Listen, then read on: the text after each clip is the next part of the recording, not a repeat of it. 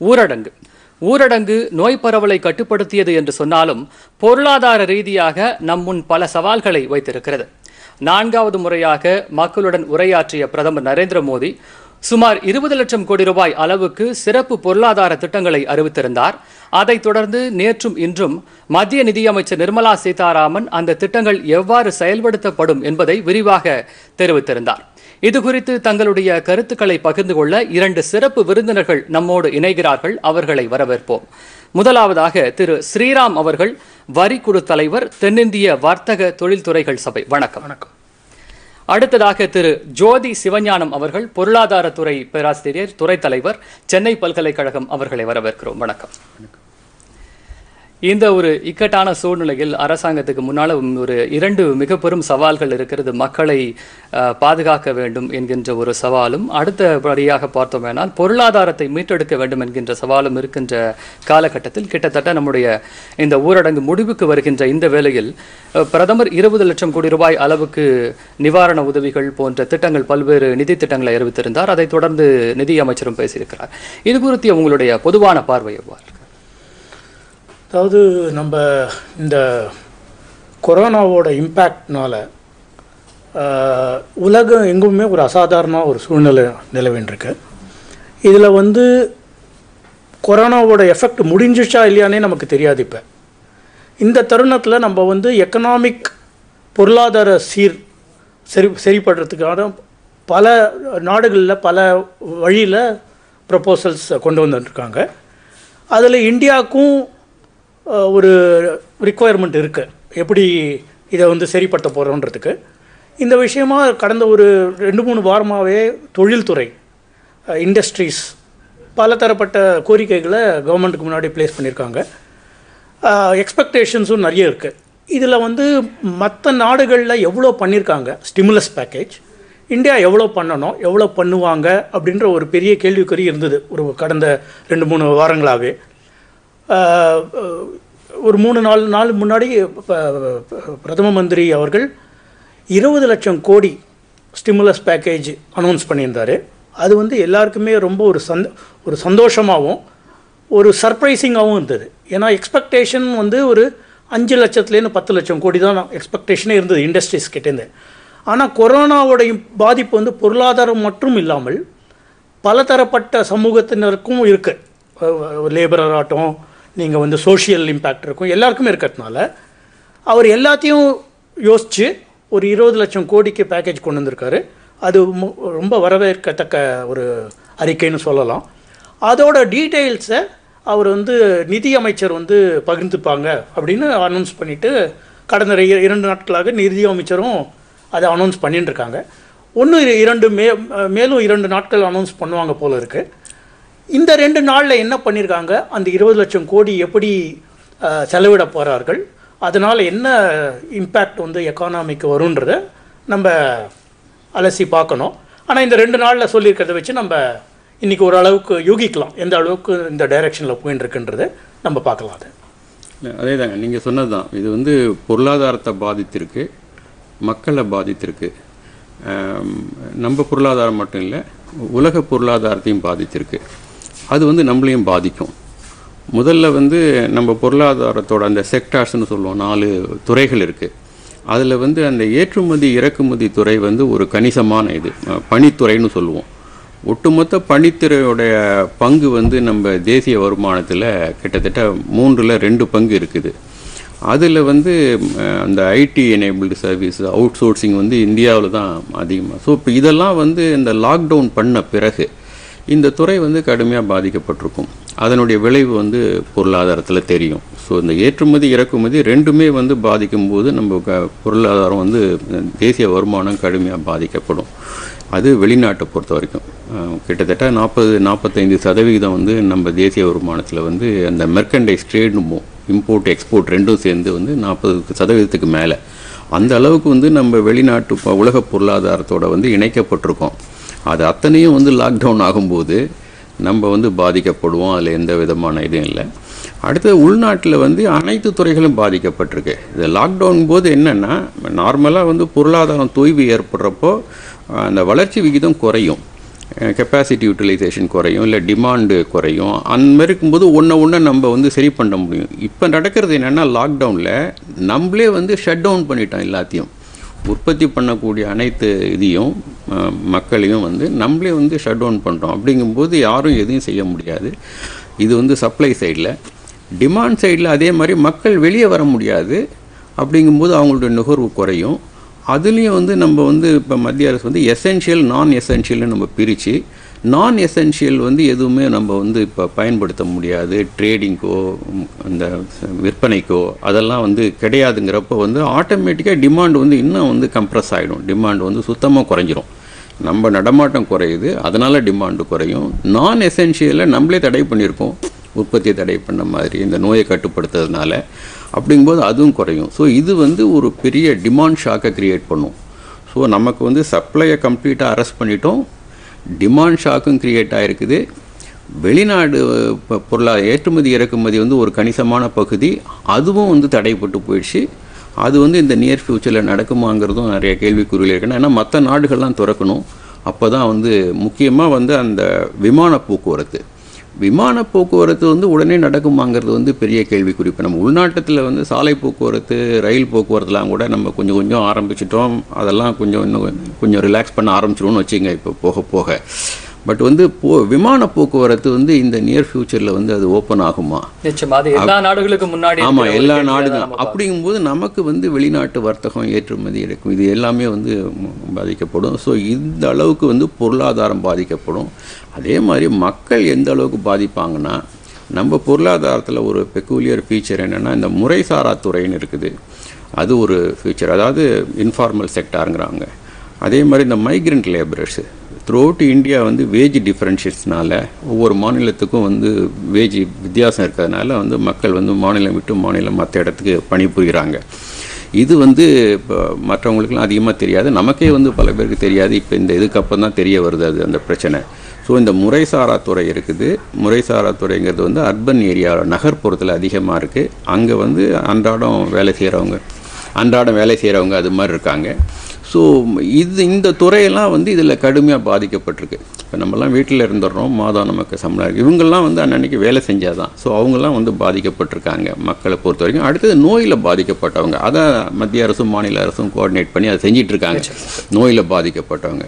So இது வந்து இந்த பாதிப்பை நம்ம வந்து சரி பண்ணுறதுக்கு எதிர்பார்த்துக்கிட்டு இருந்தோம். உலக நாடுகள்லாம் செஞ்சுருக்கு, எல்லா நாடுகளுமே வந்து அது மாதிரி செஞ்சுருக்காங்க. ஸோ இம்மீடியட்டாக வந்து அந்த 2 நாளுக்கு அப்புறம் வந்து நிதி அமைச்சர் வந்து ஒரு 1,75,000 கோடிக்கு வந்து ஒரு ரிலீஃப் அனௌன்ஸ் பண்ணாங்க. அதே மாதிரி ரிசர்வ் வங்கி வந்து மானிட்டரி பாலிசி மூலியமாக சில அறிவிப்புகள்லாம் செஞ்சாங்க. அதை தொடர்ந்து வந்து இன்றைக்கி வந்து அடுத்த கட்டமாக ஒரு 3வது கட்டமாக வந்து இதை வந்து 20 லட்சம் கோடியை பிரதமர் முன்னாடி அறிவித்தார். அதை தொடர்ந்து அதனுடைய ஸ்பெசிஃபிக்ஸ் டீட்டெயில்ஸை வந்து நிதியமைச்சர் கொடுப்பாங்கன்னு சொல்லியிருக்காங்க. நிதியமைச்சர் நேற்று கொடுத்துருக்காங்க, இன்றைக்கி கொடுத்துருக்காங்க. இன்னும் ஒரு 2-3 நாட்கள், ஒரு 4-5 பகுதியாக வந்து அதை பிரித்து சொல்கிறதா இருக்காங்க. ஸோ போக போக அதனுடைய முழுமையான அளவு நமக்கு தெரிய வரும். இது வரைக்கும் இப்போ இந்த நேற்றைக்கும் இன்னைக்கும் நம்ம பார்க்கக்கூடிய பல்வேறு அறிவிப்புகளில், நம்முடைய நிதியமைச்சர் கொடுத்த அறிவிப்புகளில் குறிப்பிடத்தக்க அம்சங்கள், இது ரொம்ப நல்ல ஆஸ்பெக்ட் இந்த இதில் அப்படின்னு சொன்னால் நீங்கள் எதை சொல்வீங்க? இது வந்து தொழில்துறையை வளர்க்கும், இந்த பொருளாதார வீழ்ச்சியிலேருந்து மீட்டெடுக்குன்னா எதை நம்ம குறிப்பிடும்? அதாவது என்ன ஃபோக்கஸ் பண்ணியிருக்காங்கன்னு பார்த்தீங்கன்னா, 2 விஷயம் அதில் வந்து பாதிக்கப்பட்டிருக்கு. ஒன்று வந்து லிக்விடிட்டி, இன்னொன்று வந்து லாஸ். அதாவது ஒரு நாட்டோட பொருளாதாரம் ஒரு 2 மாதம் இயங்கலை, அது வந்து கம்ப்ளீட் லாஸ் ஆகிடும். அந்த நாட்டுக்கு லாஸ் ஆகும், அந்த இண்டஸ்ட்ரிக்கு லாஸ் ஆகும், அந்த லேபரருக்கு அந்த அளவுக்கு வருமானம் இருக்காது, எல்லா விதத்துலேயும் பாதிப்பு இருக்கும். லிக்விடிட்டி ஒரு பக்கம், லாஸ் ஒரு பக்கம்.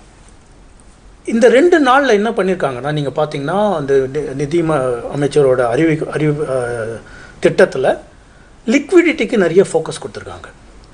அதாவது அவங்களோட அணுகுமுறை எப்படி இருந்திருக்குன்னா, ஒரு 2 மாதமாக பணப்புழக்கம் கம்மியானதுனால இண்டஸ்ட்ரீஸ், எம்எஸ்எம்இயோ இல்லைனா வந்து ஒரு மீடியம் செக்டாரோ, ஒரு ஸ்மால் செக்டாரோ, ஒரு டைனி செக்டாரோ, இவங்களுக்கு வந்து வருமானமே இருந்திருக்காது. அதனால் அவங்களுக்கு வந்து எல்லா இண்டஸ்ட்ரீஸ்க்கும் 2 விதமான செலவுகள் இருக்கும். ஒன்று வந்து டைரக்ட் எக்ஸ்பென்ஸ், ஒன்று வந்து ஓவர் ஹெட்ஸ். இந்த ஓவர் ஹெட்ஸை பொறுத்த வரைக்கும் நீங்கள் பிஸ்னஸ் பண்ணுறீங்களோ பண்ணலையோ நீங்கள் அந்த செலவு புரிஞ்சு தான் ஆகணும். For example rent, salary to employees இதெல்லாம் கொடுக்காம இருக்குது. இன்ஃபேக்ட் பிரதமரே சொல்லியிருக்காரு சேலரி நிறுத்தக்கூடாது எந்த வேஜருக்கும்னு சொல்லியிருக்காரு. இது கொடுக்கணுன்னா பணம் வேணும். ஸோ அதனால் அவங்க என்ன பண்ணியிருக்காங்கன்னா லிக்விடிட்டியை ஃபோக்கஸ் பண்ணி நிறைய மெஷர்ஸ் 2 நாளில் கொடுத்துருக்காங்க. பர்டிகுலர்லி நேத்திக்கு கொடுத்த மெஷர்ஸில் பார்த்தீங்கன்னா எம்எஸ்எம்இக்கு நிறைய சிறப்பான ஒரு விஷயங்களில் பண்ணியிருக்காங்க. பர்டிகுலரில் 3 லட்சம் கோடிக்கு அவங்க வந்து நிதி ஒதுக்கீடு பண்ணி இண்டஸ்ட்ரி எம்எஸ்எம்இஸ்க்கு டெஃபினேஷனே மாற்றிருக்காங்க. எம்எஸ்எம்இயோட டெஃபினேஷனே மாற்றிருக்காங்க. எப்படின்னா முன்னாடி வந்து எம்எஸ்எம்இ வந்து மேனுஃபேக்சரிங்க்கு ஒரு டெஃபினேஷன், சர்வீஸ்க்கு ஒரு டெஃபினேஷன் இருந்தது, இன்வெஸ்ட்மெண்ட் பேஸ்டு டெஃபினேஷனாக இருந்தது. இப்போ வந்து மேனுஃபேக்சரிங் சர்வீஸ் ரெண்டுத்தையும் சேர்த்துட்டு ரெண்டுக்கும் ஒரே விதமான investment paste as well as turn over based definition கொண்டு வந்திருக்காங்க. அதில் வந்து மைக்ரோக்கு இவ்வளோ, ஸ்மாலுக்கு இவ்வளோ, மீடியம்க்கு இவ்வளோன்னு கொண்டு வந்திருக்காங்க. இதனால் வந்து நிறைய பேர் வந்து நிறைய இண்டஸ்ட்ரி பயந்துருந்தாங்க. நம்ம வந்து டேர்ன் ஓவர் ஜாஸ்தி ஆகிடுச்சுன்னா நம்ம வெளியில் போயிடுவோமா, அதனால் கிடைக்க வேண்டிய சலுகைகள்லாம் கிடைக்காம போயிடுமா அப்படின்னு நிறைய ஒரு அச்சப்பாடு இருந்தது இந்த இண்டஸ்ட்ரீஸ்க்கு. அதெல்லாம் தவிர்க்கும் விதமாக டெஃபினேஷன்லேயே மாற்றம் கொண்டு வந்தாங்க. அதை தவிர இந்த 3 லட்சம் கோடி கடன் உதவி யாருக்கு கொடுப்பாங்கன்னா எம்எஸ்எம்இ செக்டார் 25 கோடி அவுட்ஸ்டாண்டிங் இருக்கிற கம்பெனிக்கும் 100 கோடிக்கு மேலே டேர்ன் ஓவர் இல்லாத கம்பெனிங்களுக்கும் 29th February 2020 அவுட்ஸ்டாண்டிங் இருக்கிற கம்பெனிங்களுக்கு அவங்க வந்து இந்த கடனை வந்து கொடுக்கறதுக்கு வழி பண்ணியிருக்காங்க. 30th October 2020 வரைக்கும் இந்த கம்பெனி அந்த சலுகைகளை எடுத்துக்கலாம். ஸோ இந்த வரமுறைப்பட்ட எம்எஸ்எம்இ செக்டார் அவங்களுக்கு 3 லட்சம் கோடி வரைக்கும் ஃபைனான்ஸ் பண்ணுற மாதிரி பேங்க் மூலமாக அரேஞ்ச் பண்ணியிருக்காங்க. பிணையில்லா கடன் சொல்கிறாங்க. ஆமாம், இது கொலாட்ரல் கிடையாது, கொலாட்ரலே கிடையாது. So no collateral, guaranteed by the government. So அதனால் வங்கிங்களுக்கும் எந்த பாதிப்பும் வராது. நாளைக்கு வந்து இவங்களால் அந்த பிஸ்னஸை கண்டினியூ பண்ண முடியல, அதனால டிஃபால்ட் வந்துன்னா வங்கிங்களுக்கு எந்த பாதிப்பும் இருக்குது, ஏன்னா கவர்மெண்ட் ஆஃப் இந்தியாவை கேரண்டி பண்ணுறாங்க. ஸோ எம்எஸ்எம்இ அந்த வகையில் 3 லட்சம் கோடி வந்து லிக்விடிட்டி பூஸ்ட் ஆக போகிறது எம்எஸ்எம்இக்கு. இதில் எவ்வளோ பேர் வந்து 30 அக்டோபர் 2020 வந்து வாங்குவாங்க இதனால் எவ்வளோ லிக்விடிட்டி இம்ப்ரூவ் ஆகுன்றதை பார்க்கணும் நம்ம. நிச்சயமாக. அதே மாதிரி 1-2 எம்எஸ்எம்இக்கு பண்ணியிருக்காங்க. ஒன்று வந்து ஸ்ட்ரெஸ்டு ஆசட்ஸ்ன்னு ஒன்று ஒரு கிட்டத்தட்ட ஒரு 30,000 கோடி கொண்டு வந்திருக்காங்க. அது என்னென்னா இது வந்து நல்ல எலிஜிபிள் எம்எஸ்எம்இன்னு சொல்லிட்டாங்க. ஸ்ட்ரெஸ்டு எம்எஸ்எம்இ இருக்குது, வேறு அவங்க ஏற்கனவே சரியாக பண்ணாத எம்எஸ்எம்இங்கள்லாம் இருக்கும், அவங்களுக்கும் கிட்டத்தட்ட ஒரு 30,000 கோடி வந்து கடன் உதவி கொடுக்குற மாதிரி பண்ணி, ஸோ தட் அவங்களோட ப்ரமோட்டர் வந்து அதை ஈக்விட்டியாக இன்ஃப்யூஸ் பண்ணி பண்ணுறதுக்கு வழி பண்ணியிருக்காங்க. அதே மாதிரி ஃபண்ட் ஆஃப் ஃபண்டுன்னு ஒன்று கொண்டு வர போகிறாங்க. அதில் வந்து கிட்டத்தட்ட ஒரு 45,000 கோடி அனௌன்ஸ் பண்ணியிருக்காங்க. அது வந்து அகெயின் ஈக்விட்டி இன்ஃப்யூஷன். ஏன்னா ஈக்விட்டி இருந்ததுன்னா உங்களுக்கு வந்து நாளைக்கு கடன் வந்தால் கூட அதை சமாளிக்கும் வந்து வழி இருக்கும், அவங்களோட பணமாகிடும், அதை சமாளிக்க முடியும். அதனால் நீங்கள் இந்த பார்த்தீங்கன்னா கிட்டத்தட்ட ஒரு 4 லட்சம் கோடிக்கு எம்எஸ்எம்இக்கு ஒரு வகையில் ஏதாவது ஒரு வகையில் இன்டைரக்டாக வரும்படியாக ஒரு லிக்விடிட்டி இன்ஃப்யூஸ் பண்ணியிருக்காங்க. அதனால் லிக்விடிட்டி ஃபோக்கஸ்டாக இருக்குது, லாஸ் ஃபோக்கஸ்டாக இல்லை. நாளைக்கு இந்த 2 ஃபார் எக்ஸாம்பிள் மைக்ரண்ட் லேபரை பற்றி சார் பேசினார். 2 மாதம் அவங்களுக்கு வந்து வருவாயே இல்லைன்னு வச்சுக்கோங்க, கடன் கொடுக்குறாங்க, ஆனால் அந்த வருவாய் போனது தான். நிச்சயமாக அதை வந்து சரிப்படுத்தணும், அவங்க கையில் பணம் போனோம். அதுக்கு பற்றி ஒன்றும் இது வரைக்கும் அனௌன்ஸ் பண்ணல. 1-2 நாள் இருக்குது, நம்ம பொறுத்து பார்க்கணும். அதை பற்றி என்னை பொறுத்த வரைக்கும் இந்த 2 நாளில் நடந்த ஒரு நல்ல விஷயம் அப்படின்னு பார்த்தீங்கன்னா எம்எஸ்எம்இ செக்டாருக்கு அறிவித்த கிட்டத்தட்ட ஒரு 4 லட்சம் கோடி லிக்விடிட்டி ரிலேட்டட் மெஷர்ஸ் வந்து ரொம்ப நல்லா சிறப்பாக அறிவிச்சிருக்காங்கன்னு தோன்றுது. இது இந்த சிறு குறு நடுத்தர தொழிலை பொறுத்த வரைக்கும் பணப்புழக்கத்தை அதிகரிப்பதற்கான ஒரு மிகப்பெரிய வாய்ப்பாக இது அமைது அப்படிங்கிறத நம்ம தெரிஞ்சுக்கிறோம். வங்கி அல்லாத மற்ற நிதி நிறுவனங்கள், வீட்டுக்கடன் அளிக்கக்கூடிய நிதி நிறுவனங்களுக்கு ஒரு பெரும் அளவில் கடன் தொகை வழங்க இருப்பதாக நிதி அமைச்சர் சொல்லியிருக்கிறாங்க. இது எந்த அளவுக்கு இந்த எக்கனாமியை பூஸ்ட் பண்ணுறதுக்கு உதவும்? இல்லைங்க, அதுவும் வந்து சார் சொன்ன மாதிரி வந்து அதையும் 2 விதமாக பார்க்கலாம். அந்த லிக்விடிட்டி ஃபெசிலிட்டேஷன் ஒன்று, அந்த லாஸ் இழப்புகளை வந்து சந்திக்கிறது. இப்போ இந்த என்பிஎஃப்சியும் ஹவுசிங் ஃபைனான்ஸ் கார்பரேஷனோட பிரச்சனை வந்து இன்றைக்கி உள்ளதில்லை, இந்த லாக்டவுனால் வந்ததில்லை. இதற்கு முன்னாடியே வந்து அந்த பிரச்சனை வந்து தொடர்ந்து இருந்துட்டு வந்திருக்கு. கிட்டத்தட்ட 1 வருடமாக 2 வருடமாக இருக்குமா சார், 2 வருடம் தொடர்ந்து அந்த பிரச்சனை இருந்துட்டு வருது. அவங்க வந்து ஆரம்பத்திலேருந்து கேட்டுட்ருக்கிறது வந்து ரிசர்வ் வங்கிகிட்ட வந்து எங்களுக்கு ஒரு ஸ்பெஷல் விண்டோ ஓப்பன் பண்ணி எங்களுக்கு உதவி பண்ணுங்க அப்படின்னு கேட்டுட்ருக்காங்க. அவங்க வந்து தனியார் நிறுவனங்கள். அதனால் அதற்கு வந்து ஆர்பிஐ எப்படி ஸ்பெஷல் விண்டோ ஓப்பன் பண்ண முடியும் அப்படிங்கிற மாதிரி அவங்களுக்கு நிறைய சிக்கல்கள் வந்திருக்குது.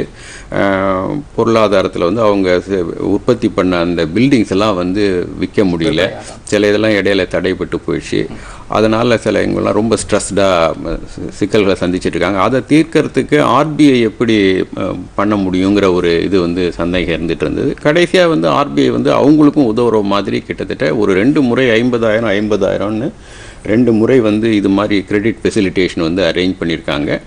இது 3வது பகுதியாக வந்து இவங்களும் வந்து அதில் இதுக்கு இன்னொரு அடிப்படை காரணம் என்னென்னா, இந்த கிரெடிட் ஃபெசிலிட்டேஷன் வந்து அவங்களுடைய நஷ்டத்தை ஈடுகட்டாது, அவங்க திரும்ப கடன் வாங்கிறதுக்கு தான் வந்து இது உதவி பண்ணும். பட் வங்கிகள் வந்து என்ன பண்ணுறாங்க, ஆர்பிஐ இந்த இதெல்லாம் க்ரியேட் பண்ணுறாங்க, இந்த ஃபெசிலிட்டிஸ்லாம் க்ரியேட் பண்ணுறாங்க. இப்போ நிதியமைச்சரும் வந்து இதை உருவாக்கியிருக்காங்க, இந்த ஃபெசிலிட்டிஸ் இருக்குது. இது வந்து தொடர்ந்து ஆர்பிஐ செஞ்சுட்டு வருது. கிட்டத்தட்ட ஜனவரியிலிருந்து நம்ம அந்த வட்டி விகிதம் ரெப்போ ரேட்னு சொல்லுவோம், அந்த ரெப்போ ரேட்டை வந்து 250லேருந்து 300 பேசிக் அடிப்படை புள்ளிகள் வந்து குறைச்சிருக்காங்க.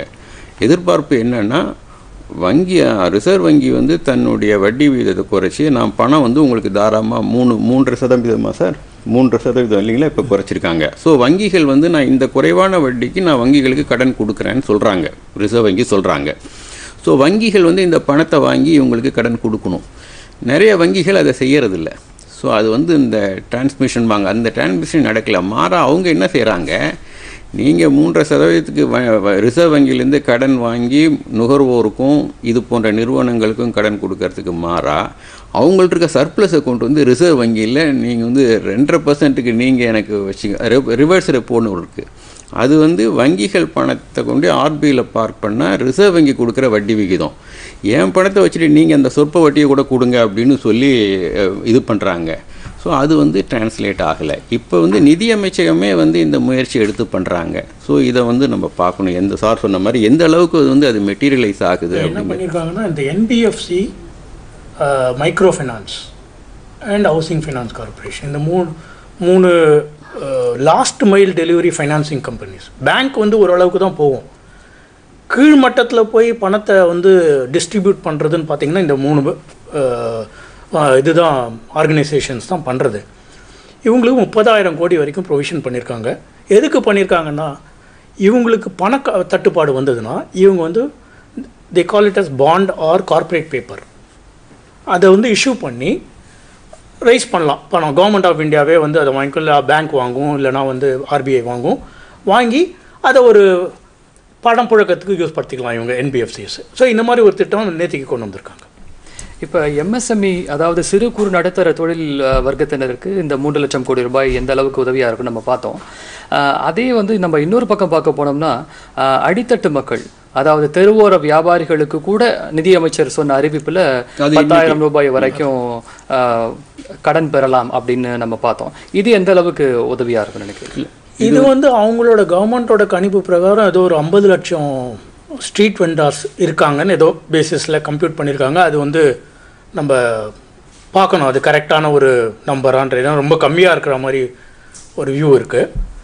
அந்த 50 லட்சம் கரெக்டாக இருந்ததுன்னா அவங்க வந்து எல்லாருக்கும் ஒரு 10,000 ரூபாய் கிட்ட நிதி உதவி பண்ணுற மாதிரி பேங்க்ஸ் போய் அவங்கள ரீச் பண்ணி அவங்கக்கிட்ட கொடுக்குற மாதிரி ஒரு ஸ்கீம் சொல்லியிருக்காங்க. அதோட டீட்டெயில்ஸ் எப்படி கொடுப்பாங்க, எப்படி ஐடென்டிஃபை பண்ணுவாங்க, இவங்க எங்கேருந்து இந்த ஸ்ட்ரீட் வெண்டார்ஸை பிடிப்பாங்கன்றது தெரியல. பட் இது மாதிரி ஒரு ஃபெசிலிட்டி ஒன்று கொண்டு வந்திருக்காங்க இன்னி அனௌன்ஸ்மெண்ட் ப்ரோக்ராம். இல்லை, இதை வந்து ஆரம்பித்து வைக்கிறாங்க. அவங்கள வந்து ஃபஸ்ட்டு லிஸ்ட் அவுட் பண்ணணும்னு சொல்லியிருக்காங்க.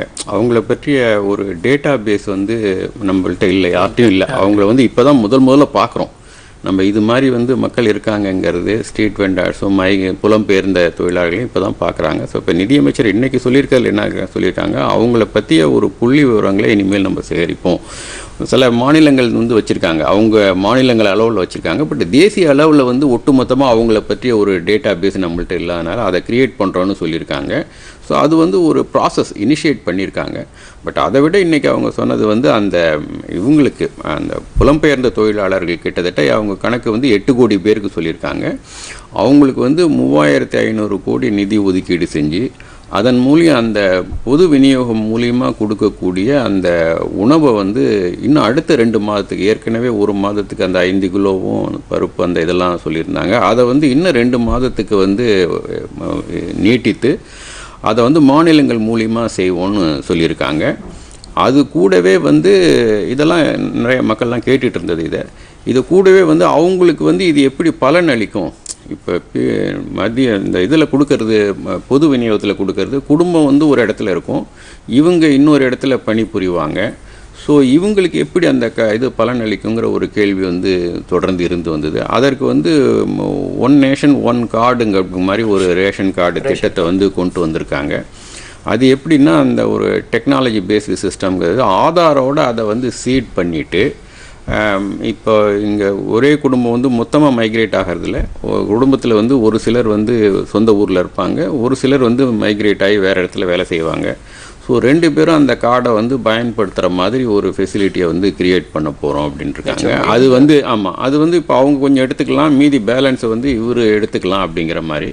பட் வந்து இது அடுத்த மார்ச் 21க்குள்ளே இதில் நிறைய வேலைகள் இருக்குது. ஏன்னா மாநிலங்கள் வந்து முக்கியமாக இதில் வந்து ஒரு பெரிய பங்கு வகிக்கிறாங்க. இந்த பிடிஎஸ்ங்கிறது அவங்கள்ட்ட உள்ள சிஸ்டம், மாநில இதில் வந்து இப்போ தமிழ்நாட்டில் வந்து நம்ம யூனிவர்சல் பிடிஎஸ்ன்னு வச்சுருக்கோம், இன்னொரு மாநிலத்தில் அது மாறும், மற்ற மாநிலங்களில் மாறும். ஸோ இதெல்லாம் ஒருங்கிணைத்து இந்த கார்டை, அந்த சிஸ்டத்தை கிரியேட் பண்ணால் இது வந்து நிச்சயம் அவங்களுக்கு பலனுள்ளதாக. நிச்சயமாக இந்த ஊரடங்கு காலத்தில் புலம்பெயர் தொழிலாளர்களுக்கு மேலே செலுத்த வேண்டிய கவனம் எவ்வளவு தேவை அப்படிங்கிறது வெளிச்சம் போட்டு காட்டியிருக்கு.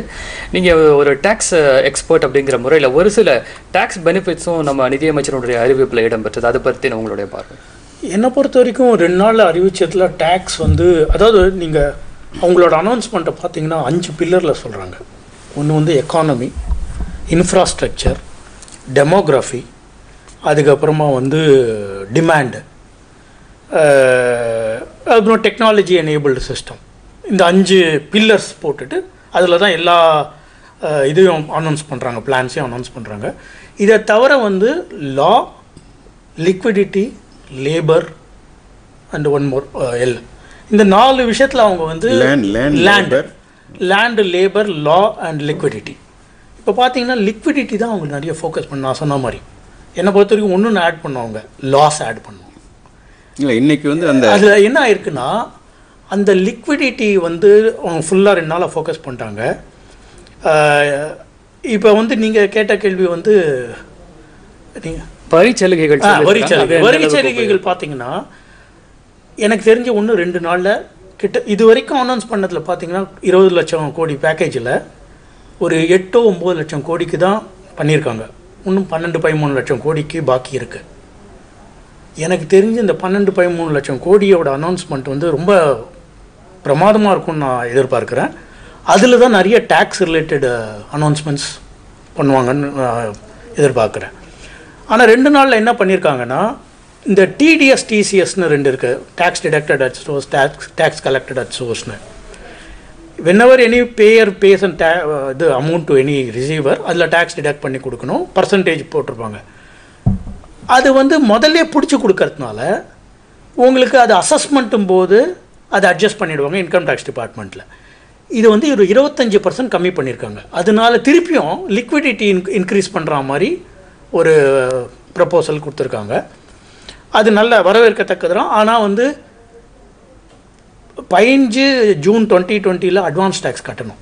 15th June 2020 everybody has to pay advance tax. நீங்கள் இங்கே டிடிஎஸ் கம்மி பண்ணிங்கன்னா அட்வான்ஸ் டேக்ஸ் எனியோ நீங்கள் ஃபுல் ப்ராஃபிட்டில் கட்டணும். அதனால் இதனால் எவ்வளோ தூரம் இதோட பெனிஃபிட் வரும்ன்றதை நம்ம பார்க்கணும். அதே மாதிரி டேட் ஆஃப் டேக்ஸ் ரிட்டர்ன்ஸ் அதையும் எக்ஸ்டெண்ட் பண்ணியிருக்காங்க. 1920 வந்து நவம்பர் 30th வரைக்கும் எக்ஸ்டெண்ட் பண்ணியிருக்காங்க. அதே மாதிரி அசஸ்மெண்ட் பார்டையும் கொஞ்சம் எக்ஸ்டெண்ட் பண்ணியிருக்காங்க, அடுத்த வருஷம் செப்டம்பர் வரைக்கும், 2021 வரைக்கும். ஸோ இதெல்லாம் என்னை பொறுத்த வரைக்கும் ரொம்ப ஒரு பேசிக் லெவல் ப்ரப்போசல்ஸ் தான் கொடுத்துருக்காங்க. ஆனால் வர 2 நாளில் வந்து நான் ரொம்ப tax related இண்டஸ்ட்ரீஸ்க்கு, middle class employees, இவங்களுக்கெல்லாம் நிறைய சலுகைகள் கொடுக்குற மாதிரி டேக்ஸ் ப்ரப்போசல் வரும்னு எதிர்பார்க்குறேன். அதில் தான் அவங்க ஃபோக்கஸ் வந்து அது மூலமாக தான் டிமாண்டை ரைஸ் பண்ணுவாங்கன்னு எனக்கு தோன்றுறது. ஏன்னா இது வரைக்கும் கொடுத்தது லிக்விடிட்டி ரிலேட்டட், அவங்க ஒன்றும் தொடாதது டிமாண்ட். இன்றைக்கி வந்து டிமாண்டை பற்றி கொஞ்சம் பேசினாங்க. அந்த கிரெடிட் லிங்க்டு சப்சிடி ஸ்கீமில், அந்த அஃபோர்டபுள் ஹவுசிங் செக்மெண்ட்டில் இன்னும் 1 வருஷம் எக்ஸ்டெண்ட் பண்ணியிருக்காங்க. அதில் 2.5 கோடி மக்கள் வந்து பயனடைவாங்கன்னு சொல்லியிருக்காங்க. பட் ஆனால் நான் இன்னும் வரப்போகிற 2 நாளில் வந்து நான் எதிர்பார்க்கறது என்னென்னா, நிறைய டேக்ஸ் ப்ரொப்போசல் 12 லட்சம் கோடி கிட்ட ஜிஎஸ்டி ஆகட்டும், இன்கம் டேக்ஸ் ஆகட்டும், இது மூலமாக டிமாண்ட் நிறைய ரைஸ் ஆகும், இது மூலமாக எம்ப்ளாய்மெண்ட் ஆப்பர்ச்சுனிட்டி நிறைய ரைஸ் ஆகும் நான் எதிர்பார்க்கிறேன். நிச்சயமா. இப்போ மின்துறைக்கு வந்து 94,000 கோடி ரூபாய் ஒதுக்கீடு செய்வதாக நிதியமைச்சர் சொல்லியிருக்கிறாங்க. தொழில்துறையை வந்து மீட்பதற்கு இது எந்த அளவுக்கு உதவிகரமாக இருக்கும்? நேரடியாக இல்லை மறைமுகமாக? எப்படி? இது மறைமுகமாக நிறைய பயனுள்ளதாக இருக்கும்ன்ற நான் கருதுகிறேன். எப்படின்னு கேட்டிங்கன்னா, ஒரு பவர் ப்ரொடியூசிங் கம்பெனின்னு ஒன்று இருக்கும், பவர் டிஸ்ட்ரிபியூஷன் கம்பெனின்னு ஒன்று இருக்கும். இந்த டிஸ்ட்ரிபியூஷன் கம்பெனி வந்து ப்ரொடியூசிங் கம்பெனிக்கு நிறைய பணம் கொடுக்க வேண்டியது இருக்குது. இது வரைக்கும் ப்ரொடியூஸ் பண்ணி கொடுத்த எலக்ட்ரிசிட்டிக்கு அது அவுட்ஸ்டாண்டிங்காக ரொம்ப வருஷமாக இருக்குது. இவங்க எல்லா டிஸ்ட்ரிபியூஷன் கம்பெனியும் ரொம்ப சிக்காக இருக்குது இப்போ இன்னி தேதியில். அதனால் இந்த கிட்டத்தட்ட 94,000 crore அவுட்ஸ்டாண்டிங் இருக்குது இந்த டிஸ்ட்ரிபியூஷன் கம்பெனி. அதனால் 90,000 crore இவங்க கொடுத்துருக்காங்கன்னா, இதை வச்சு அவங்க வந்து பவர் ப்ரொடியூசிங் கம்பெனி கொடுத்தாங்கன்னா, அவங்க ஃபர்தராக பவர் ப்ரொடியூஸ் பண்ணுறதுக்கு, அவங்களோட செலவு பண்ணுறதுக்கு ரொம்ப பயனுள்ளதாக இருக்கும். இது மறைமுகமான ஒரு லிக்விடிட்டி கிரியேஷன் மெஷர்னு சொல்லலாம். நிச்சயமாக. இப்போ பிரதமர் குறிப்பிட்டதுலையும் அதை தொடர்ந்து நம்முடைய நிதியமைச்சர் பேசுகிறதுலையும் சுயசார்பு பொருளாதாரத்தை பற்றி ரொம்ப முக்கியமாக குறிப்பிட்டிருந்தாங்க. இது எப்படி நம்ம வளர்த்தெடுக்க முடியும்? சுயசார்பு பொருளாதாரமாக இந்தியா மாறுவதற்கான வாய்ப்புகள் எந்த அளவுக்கு இருக்குது? ஏன்னா இப்போ சைனாவுக்கு அடுத்தது இந்தியா வந்து ஒரு மேஜர் ப்ரொடக்ஷன் ஹப்பாக பார்க்கப்படுகின்ற இந்த வேளையில் இறக்குமதியை குறைத்து ஏற்றுமதியை பண்ணுறதுக்கு அல்லாமல் சுயசார்பு பொருளாதாரமாக வளர்வதற்கான வாய்ப்பு குறித்து இல்லை, சுயசார்பு பொருளாதாரங்கிறதுங்க நம்ம ஆக்சுவலாக வந்து ஒரு ஒரு ஒரு நெருக்கடிக்கு வந்திருக்கோம். ஏன்னா உலகம் ஃபுல்லாக வந்து லாக்டவுன் பண்ணிட்டதுனால நமக்கு வந்து சுயசார்பு பொருளாதாரத்தை விட ஏற்றுமதி இப்போ வந்து சர்வீஸ் செக்டாரில் நமக்கு அதிகமாக வருமானம் கிடைக்கிறது சர்வீஸ் செக்டாரில். அது வந்து ஏற்றுமதி பண்ணால் தான் நமக்கு கிடைக்கும். பட் இப்போ வந்து இந்த சுச்சுவேஷனில் உலகம் ஃபுல்லாக லாக்டவுன் ஆகிட்டதுனால இதை வந்து நமக்கு பயன்படுத்திக்கணும், பாசிட்டிவாக பயன்படுத்திக்கணுங்கிறது ஒரு எதிர்பார்ப்பு ஒன்று. இன்னொரு எதிர்பார்ப்பு வந்து சைனாவிலேருந்து நிறைய பேர் வந்து வெளியேறாங்க இந்த நோய்க்கு அப்புறம். ஏன்னா அங்கேருந்து தான் இது கிரியேட் ஆனிச்சு. அதனால் நிறையா முதலீட்டாளர்கள் வெளியேறாங்க. அதையும் வந்து நம்ம சாதகமாக பயன்படுத்திக்கணும் அப்படிங்கிற இந்த ஒரு 2 நோக்கத்தின் அடிப்படையில் வந்து அவங்க வந்து இதை சொல்கிறாங்க. ஸோ ஏற்கனவே இது மேக் இன் இண்டியான்னு ஒரு இனிஷியேட்டிவ் எடுத்தோம். இப்போ இந்த சூழலில் அதை பயன்படுத்தி இன்னும் அதை வலுப்படுத்தினா அது வந்து வாய்ப்புகள் இருக்குது நம்ம பலனடைகிறதுக்கு. நிச்சயமாக. இப்போ வாகன உற்பத்தி துறை வந்து ஏற்கனவே ஒரு தேக்கமடைந்த நிலையில் இருந்தது அப்படிங்கிறத நம்ம பார்க்குறோம். அந்த துறைக்கு எந்த மாதிரியான அறிவிப்புகள் வந்தால் அதை மீட்டெடுக்கிறதுக்கான வாய்ப்பு இருக்குதுன்னு நீங்கள் பார்க்குறீங்க? அது வாகனத்துறை வந்து இப்போ நீங்கள் சொன்ன மாதிரி ரொம்ப தேக்க நிலையில் தான் இருக்குது. இது கோவிட்னால சொல்ல முடியாது, முதல்லேருந்தே அவங்களுக்கு இந்த மாதிரி ஒரு தேக்க நிலை வந்துருச்சு. அதுக்கு பல காரணங்கள் உண்டு. இப்போ கூட வந்து ஸ்கிராப்பேஜ் பாலிசின்னு ஒன்று கொண்டு வரத்துக்கு கவர்மெண்ட் ஆஃப் இந்தியா பிளான் பண்ணிட்டுருக்காங்க. ஸ்கிராப்பேஜ் பாலிசி வந்ததுன்னா வந்து உங்களோட கமர்ஷியல் வெஹிக்கிள்ஸ்க்கு இப்போ இவ்வளோ வருஷத்துக்கு மேலே ஒரு வெஹிக்கிள் இருக்க முடியாது, ஓட முடியாதுன்றதுக்கு ஒரு பாலிசி கொண்டு வர போகிறாங்க. ஆனால் நீங்கள் பார்த்தீங்கன்னா இது வந்து இந்த internal combustion engine based vehicle போய் எலக்ட்ரிக் வெஹிக்கிள் வரத்துக்கு நிறைய ஒரு சூழ்நிலை உருவாகிருக்கு. கவர்மெண்ட் ஆஃப் இந்தியாவோட பாலிசியும் 2030 அட்லீஸ்ட் 50% எலக்ட்ரிக் வெஹிக்கிள் வரணும் அப்படின்ற மாதிரி ஒரு பாலிசி வச்சுருக்காங்க. ஸோ ஃபார் வேரியஸ் ரீசன்ஸ் வந்து தேக்க நிலை ஆட்டோமொபைல் செக்டரில் ஆல்ரெடி இருக்குது. இப்போ வந்து பிளான் ஷட் டவுனால் டெஃபினட்டாக ஒரு 2 மாதம் சேல்ஸ் ப்ரொடக்ஷன் அடி வாங்கி சேல்ஸும் அடி வாங்கியிருக்கும். கண்டிப்பாக அதனால் அவங்களுக்கு நிறைய இம்பேக்ட் இருக்கும். அவங்களுக்கு பூஸ்ட் பண்ணுற மாதிரி இருக்கணும்னா அவங்களுக்கு வந்து ஒன்று அவங்களோட வெண்டார்ஸை முதல்ல நம்ம சப்போர்ட் பண்ணோம். மோஸ்ட் இம்பார்ட்டண்ட் மோர் தென் த ஓஇஸ் வெண்டார்ஸ் ஈகோ சிஸ்டம் தான் ரொம்ப இம்பார்ட்டண்ட்டு. ஏன்னா இன்றைக்கி அவங்க ஓப்பன் பண்ணுறேன்றாங்க. ஓஇஸ் என்ன சொல்கிறாங்கன்னா, உண்டாய் மாதிரியான கம்பெனி என்ன சொல்கிறாங்கன்னா, நான் ஓப்பன் பண்ணி பிரயோஜனம் இல்லை, என்னோடய வெண்டார்ஸும் ஓப்பன் பண்ணால் தான் முடியும். அதனால் நீங்கள் வந்து பாலிசி எடுக்கிறதே ஒரு கண்டெய்ன்மெண்ட் ஜோனோ ரெட் ஜோனோ பாலிசி எடுக்கிறதே ஒரு செக்டாரை நீங்கள் வந்து இம்ப்ரூவ் பண்ணனா வெண்டார்ஸ் ஈகோ சிஸ்டமோடு சேர்ந்து பண்ணால் தான் எங்களால் ஆப்ரேட்டே பண்ண முடியும், இல்லைனா ஆப்ரேட் பண்ண முடியாதுன்ற ஒரு இது கொடுத்துருக்காங்க, கோரிக்கை கொடுத்துருக்காங்க கவர்மெண்ட் ஆஃப் தமிழ்நாடு கிட்ட. அதனால் மொத்தமாக எல்லாரையும் பார்த்துட்டு அவங்களோட வெண்டாரையும் சப்போர்ட் பண்ணி எக்கனாமிக்கலி ஆஸ் வெல் அஸ் இல்லை ஒரு சுருக்கமாக நீங்கள் என்னென்ன எதிர்பார்க்குறீங்க? ஒரு ரொம்ப ஷார்ட்டாக நம்ம ப்ரோக்ராம் நிறைவு செய்ய வேண்டிய நேரத்தை போய்ட்டோம். என்ன எதிர்பார்க்குறீங்க அடுத்த 2 நாளில் நிதியமைச்சரோட? அடுத்த 2 நாளில் நான் சொன்ன மாதிரி tax concessions middle class tax பேயர்ஸ்க்கு இருக்கணும். இதனால் வந்து பணம் வந்து புழக்கம் ஜாஸ்தியாக வரணும், அவங்க செலவு பண்ணுறதுக்கு டிமாண்ட் ரைஸ் பண்ணுறதுக்கு வழிவகுக்கணும். ஜிஎஸ்டி ஆட்டோமொபைல் செக்டாருக்கு 28% இருக்குது. இப்போ அது 18% ஆச்சுன்னா டிமாண்ட் ஜாஸ்தியாகிறதுக்கு வாய்ப்புகள் ஜாஸ்தியாக இருக்குது. இதெல்லாம் தான் கோரிக்கை, அவங்களோட கோரிக்கை. அதே மாதிரி எந்தெந்த செக்டாரில் இம்பேக்ட் ஜாஸ்தியாக இருக்கோ அந்தந்த செக்டாரில் வரி கம்மி பண்ணி அந்தந்த செக்டாருக்கு ஊக்குவிக்கிற மாதிரி நிறைய இன்சென்டிவ் கொடுக்கணும். Production paste incentive, employment paste incentive இதெல்லாம் கொடுத்தாங்கன்னா அந்த செக்டார் திருப்பியும் நான் பழைய நிலைமைக்கு வரத்துக்கு நான் வழிவகுக்குன்னு நான் எதிர்பார்க்குறேன். நிச்சயமா எங்களுடைய அழைப்பு ஏற்று நிலையத்துக்கு வந்து உங்களுடைய கருத்துக்களை பகிர்ந்து கொண்டமைக்கு மிக்க நன்றி. நேயர்களே, இன்றைய நிகழ்ச்சி உங்களுக்கு பயனுள்ளதாக அமைந்திருக்கும் என்று நம்புகிறோம். மீண்டும் அடுத்த நிகழ்ச்சியில் சந்திப்போம். நன்றி, வணக்கம்.